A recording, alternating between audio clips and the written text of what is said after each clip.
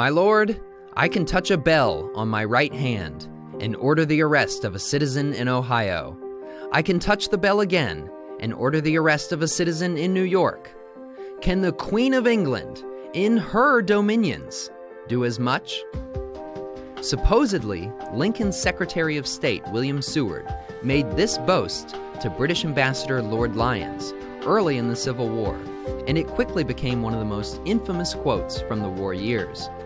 But he probably never said it, or at least there is no evidence that he said it. In the first few decades after the war, when historians of all persuasions and politics began writing the first histories of it, Seward's Little Bell made for the perfect legend.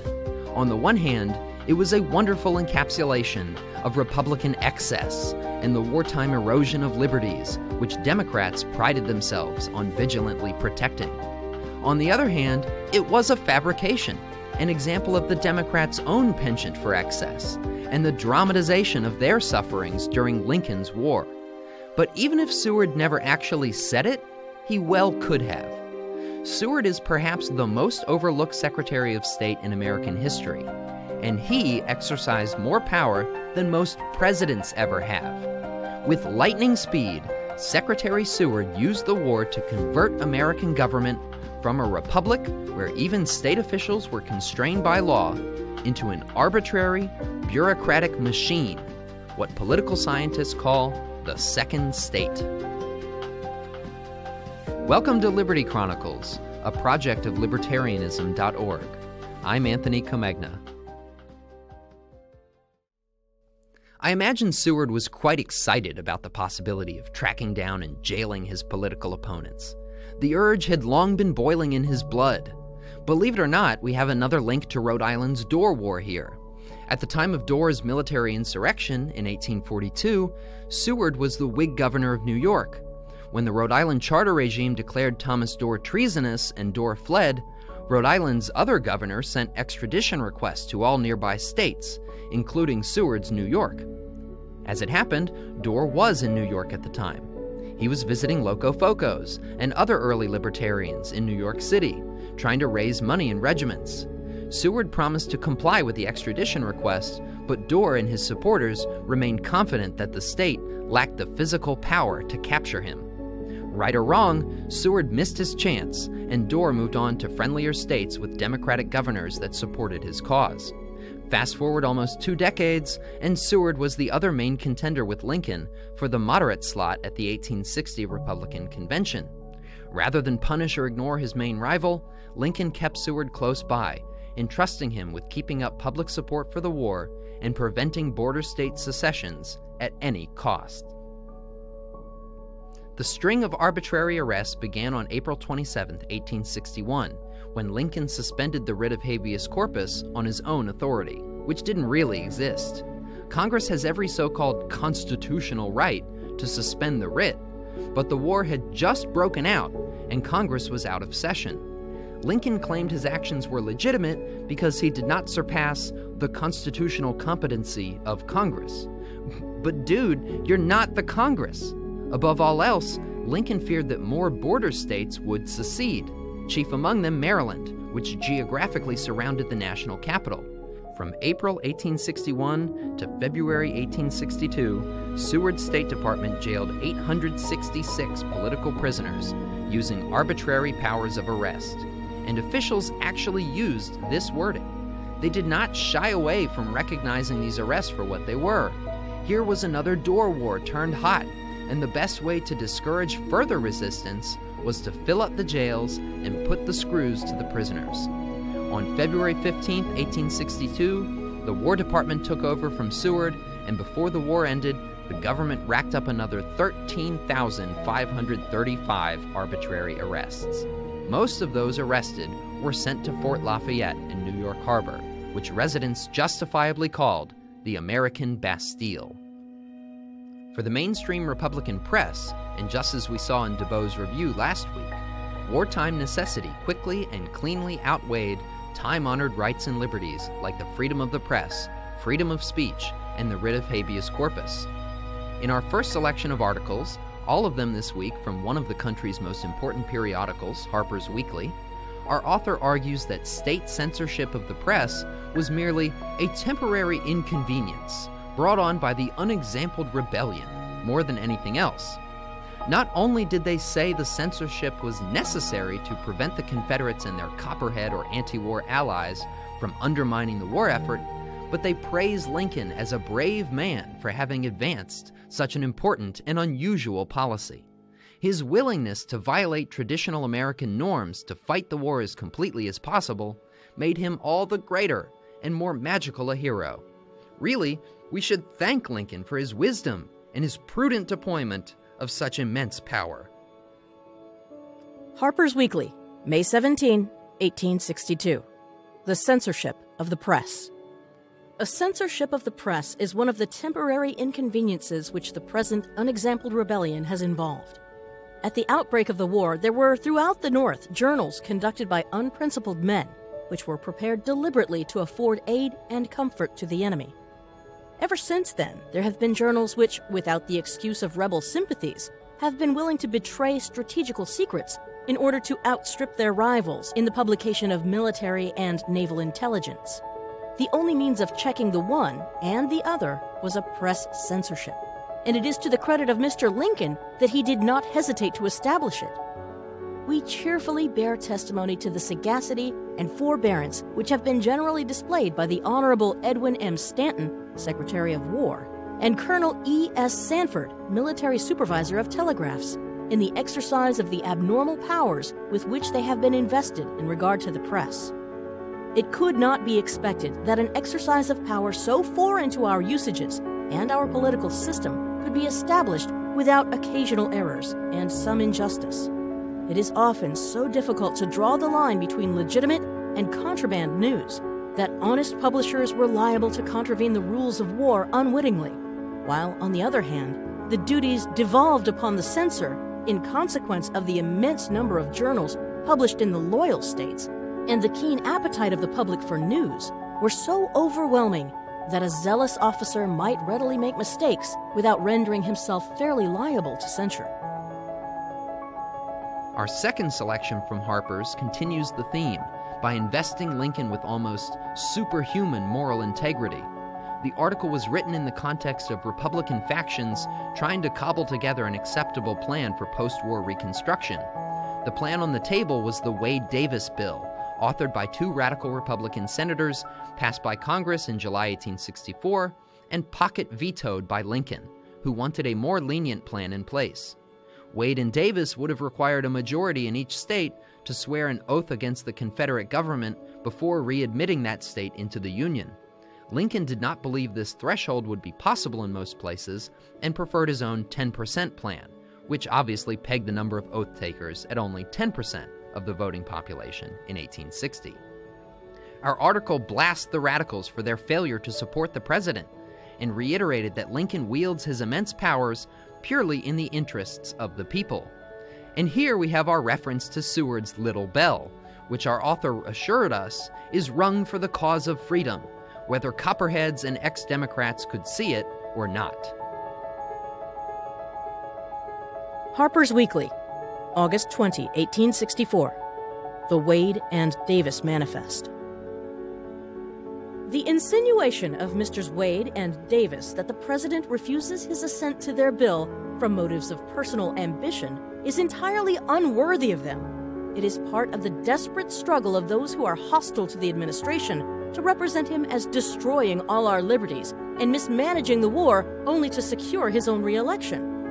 Messrs. Benjamin F. Wade and Henry Winter Davis condescend to pander to this effect, but against such assaults, whether proceeding from masked friend or open foe, the personal character of the president, as revealed in the fierce light of the war, must be his sufficient defense.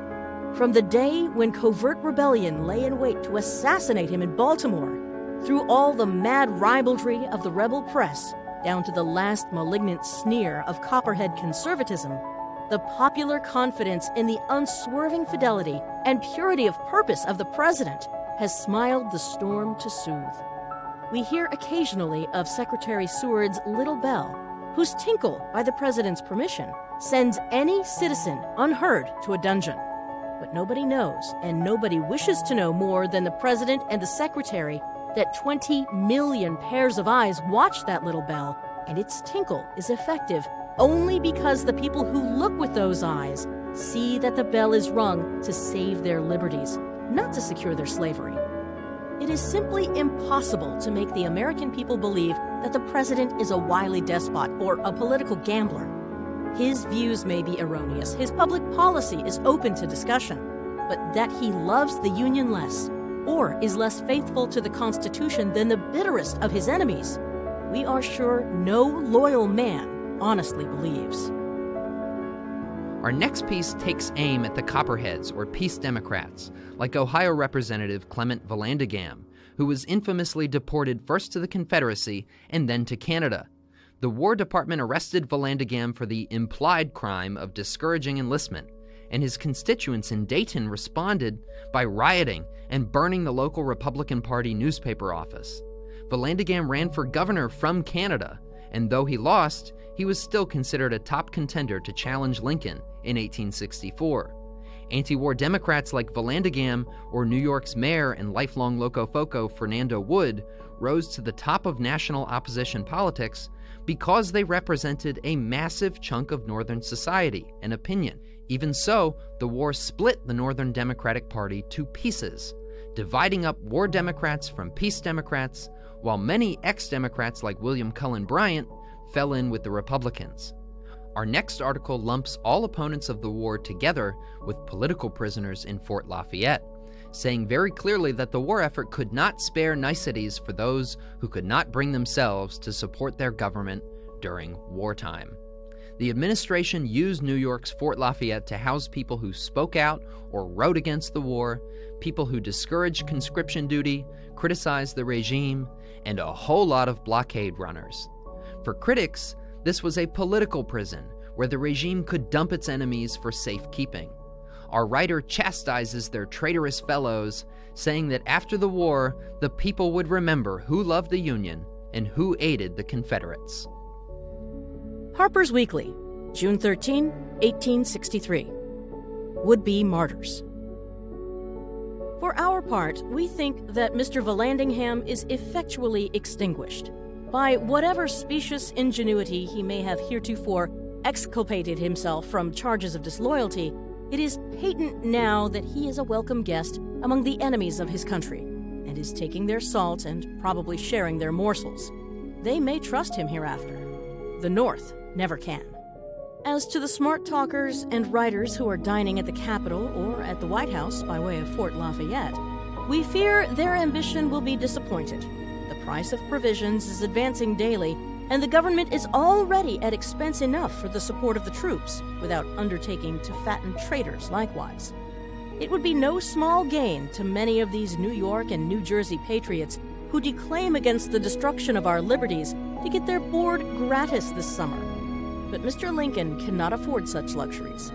The peace orators had far better give up the idea of getting free board and lodging, with eventual contingencies in the shape of a martyr's reputation, and betake themselves to some honest trade. When the war is over, the public will probably be apt to scan rather closely the record which public men made for themselves while it was raging. At that time, protests against being classed as a sometime Copperhead will abound. The men who are now noisiest against the atrocious despotism of Lincoln will then call heaven to witness that they were loyal supporters of the government. For it will be then as odious to have been false to the country in her hour of greatest peril, as it was 80 years ago to have joined the Tories in the Revolution. Already there are indications that the public sentiment is being formed in this direction, even among persons not overly friendly to the government. Ticket of loave men from Fort Lafayette are beginning to be shunned. Pretty soon, the public will make no great distinction between a rascal who was sent to state's prison for burglary and a traitor who was sent to Fort Warren for treason. And the stigma will stick. Our children will be brought up in holy horror of traitors, and the time will come when innocent creatures, now unborn or mere infants, will be pursued through life with the bitter and unbearable taunt that, in the dark and dreary days of the Great Rebellion, their father was a Copperhead. The Republican press made a steady habit out of minimizing the problems with Fort Lafayette. We just heard some from Harper's, but the New York Times was just as ugly. At the end of the war, no doubt hoping to mitigate the political costs of wartime erosion of liberties, the Times wrote that Southern prisoners and Northern delinquents shudder at the very suggestion of a week's enjoyment of Fort Lafayette's hospitality. The universal testimony of those who have been there is that for comfort, cleanliness, and systematic regularity, it is unsurpassed. Well, if we're to believe the accounts of prisoners compiled by Democrats years later, of course the picture is very different, and gross in all the ways you might expect. Rats, bugs, awful food, that sort of thing. But I'm not trying to give a sensory history of Fort Lafayette here. The press's coverage reminds me a lot of the Boer War.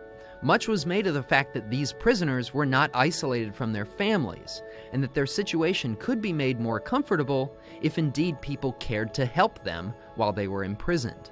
In fact, the whole setup greatly aided the government's purposes. Just like in the Boer War, every time someone new was imprisoned, they had to consider the cost to their family.